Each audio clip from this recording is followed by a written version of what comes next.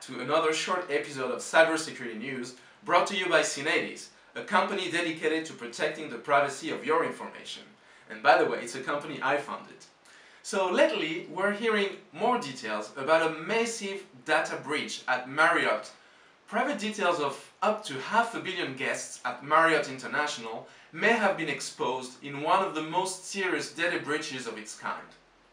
The world's biggest hotel company said that customer details were exposed following a hack on its Starwood room reservation network that had been ongoing since 2014. 2014, ongoing, that's crazy. The attack is troubling not merely because of its size, but also the type of details that hackers may have stolen, and also for how long it has been going on. This is one very scary part about cyber attacks.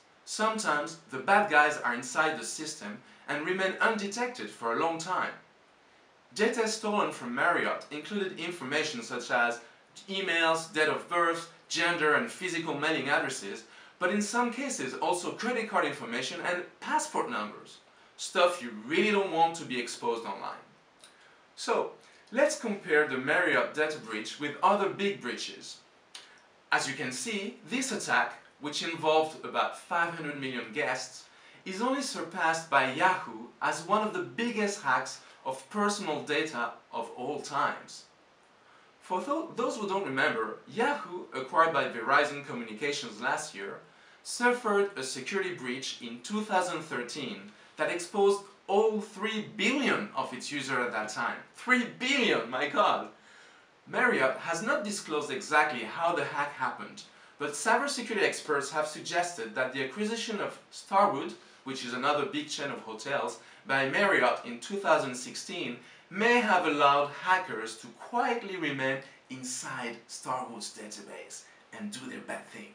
So, whether you're a business or an individual, this hack means that we have to be careful even with how our partners and providers handle data, because in the long run, that could become a big problem for ourselves.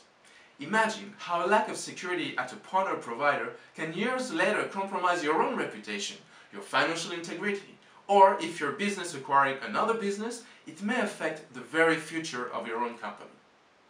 As a company, due diligence should include checking the security measures taken by other companies.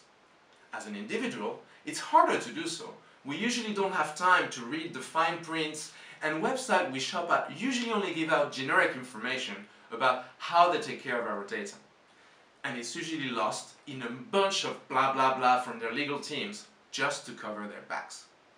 But thankfully, there are more and more laws, like the GDPR in Europe, and now equivalent laws are being passed in other jurisdictions that force companies to disclose these types of breaches. The fear of public shaming is a strong motivator for companies to act early on to prevent such hacks to occur in the first place, which is good news for consumers.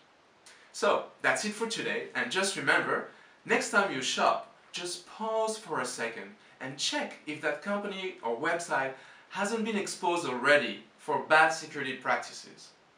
It's worth your time not to give your passport number to a careless company. Be safe online and offline, and we'll see you soon!